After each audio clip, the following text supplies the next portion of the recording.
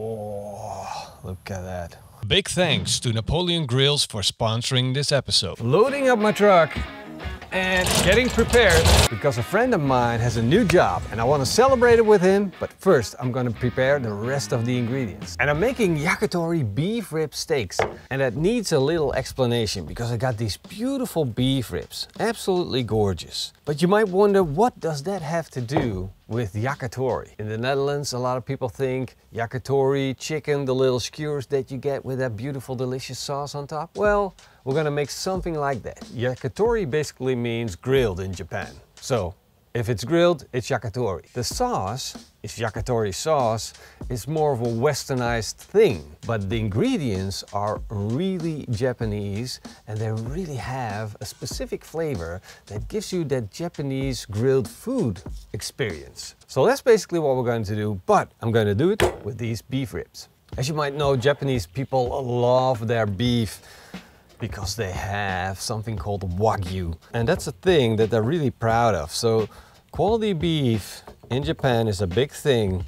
And so you also want to take this into consideration when you're making this recipe.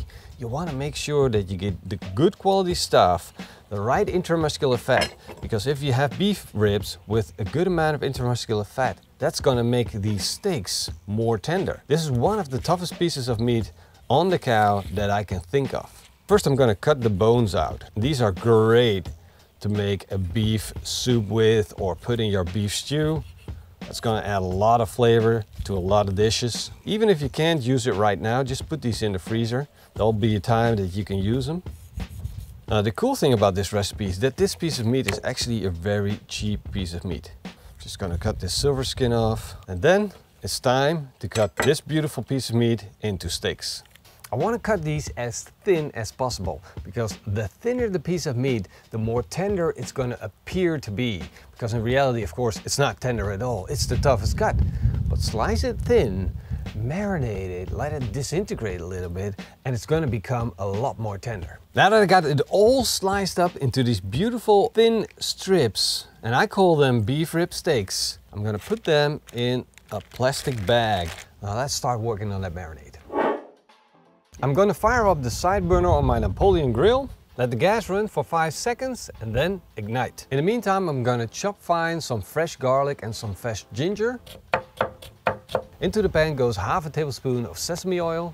To that I'm going to add the ginger and garlic. Once it's fried, I'm adding 300 milliliters of soy sauce, 150 milliliters of rice wine vinegar, and 5 tablespoons of cane sugar. Let that simmer and reduce by half. I'll let the marinade cool down, and now I'm going to take half of it and put it in a jar while running it through a sieve and making sure I get that garlic and ginger pieces out. And half of it I'm going to use to make a yakitori sauce, and the other half I'm going to use for the marinade. So I have my big bag of beef rib steaks, and to that I'm going to add the rest of that marinade.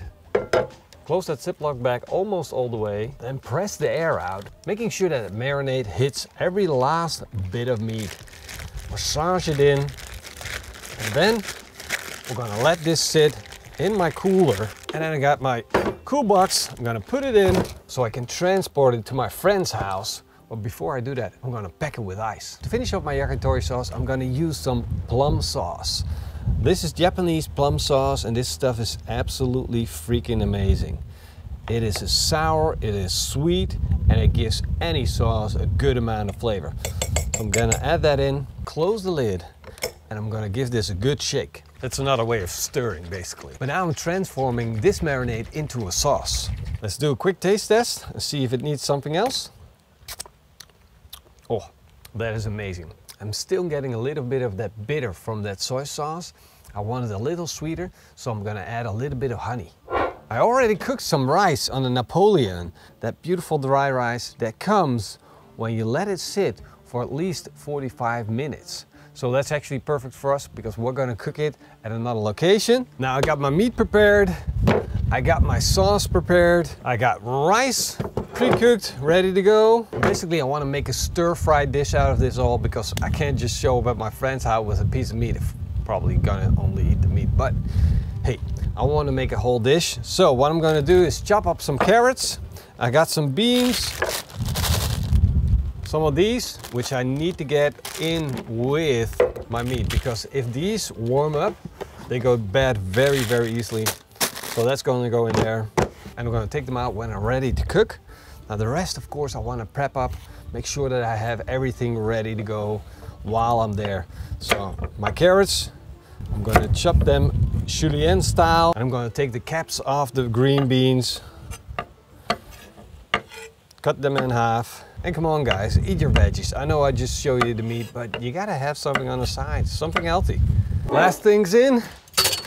And as you can see, if you think strategically and you get prepared, then you only need a little bit of stuff. I got my grill, I got my food, I got my cutting board, I got my knife. So now let's go.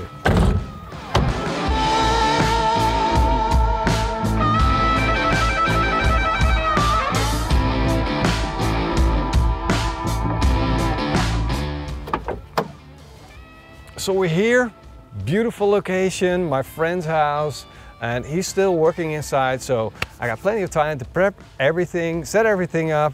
So let's get started. And the first thing I want to do when I'm on site is fire up my grill. I brought the Napoleon Kettle Pro because it's a very versatile grill and it's very portable. So I'm going to take my grill grates off and load it up with charcoal.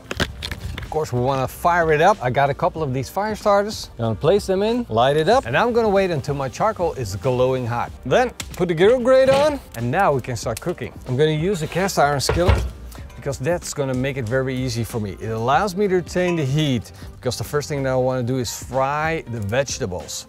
I'm just going to place it on the grill. And the charcoal is going to make it nice and hot, but if I close the lid, I get a more even heat throughout that pan. A little bit of sunflower oil going in. And once the oil is nice and hot, I'm going to add my vegetables. I'm starting with the thickest vegetables that I have and then work my way to the smallest vegetables that I have. That way you will end up with evenly cooked vegetables throughout. A few tablespoons of our homemade yakitori sauce. Stir it and our vegetables are done. I'm going to bank all the vegetables to one side and the rest of the pan I'm going to fill with my rice. Now I'm going to close the lid and take it off the fire and let it rest. For the vegetables, I banked all the charcoal to one side, and now for the grilling part, I need to spread it out. I want a more even heat throughout the grill. The beef rib steaks have been marinating for over 2 hours and turned a beautiful dark brown. And oh man, I wish you were here to smell this. That fat's gonna render out. It's gonna make these absolutely delicious and tender. I'm not grilling my steaks because I'm looking for a perfectly cooked inside. I'm not looking for my 52 degrees Celsius core temperature. I'm looking for crunchy on the outside and juicy on the inside.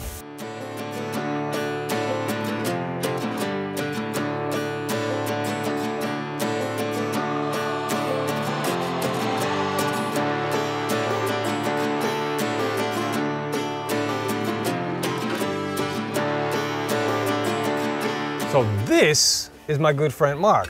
Hello. Congratulations, Mark, on your new job. Oh, thanks a lot. Okay. Please hold the pan. Is it not too hot? This is doable for me, no problem. It's doable. Yeah, yeah. It's cast iron. You always got to be a little careful. And look, rice and veggies. Oh, that looks awesome, right? Oh, It's a bit mean. Yeah, it's a bit mean. And now this is the celebrational part. We're gonna load this up with beef ribs. Beef rib steaks, actually. Just say stop if you don't want to. Oh, it's all for me then? No, I can't imagine. We're going to share it with your family, right? Okay, okay. It smells awesome. Well, I'm going to load up your plate anyway. Okay. And now I can start eating, right? No. Dude, we need sauce. Oh, I made a special yakitori sauce for you. Oh, really? So, okay. oh, look at that. Woohoo, yakitori sauce. Well, now we got to eat it, Mark. Okay, of course, you got to be the first one to try. Okay, I can just pick one. Okay. You can pick a piece of beef. Awesome. Thanks a lot. Dive into it. Let us know what you think about it. Is it good? That's really awesome. That's really good. This stuff is absolutely amazing. It's a lot better than sauté. It's a lot better than sauté. Yeah. You heard it from Mark. Me and Mark are gonna do another thing because there's something I didn't tell you. He has a pasture right there. So we're gonna drive this beautiful Ineos Grenadier into the pasture and have some fun.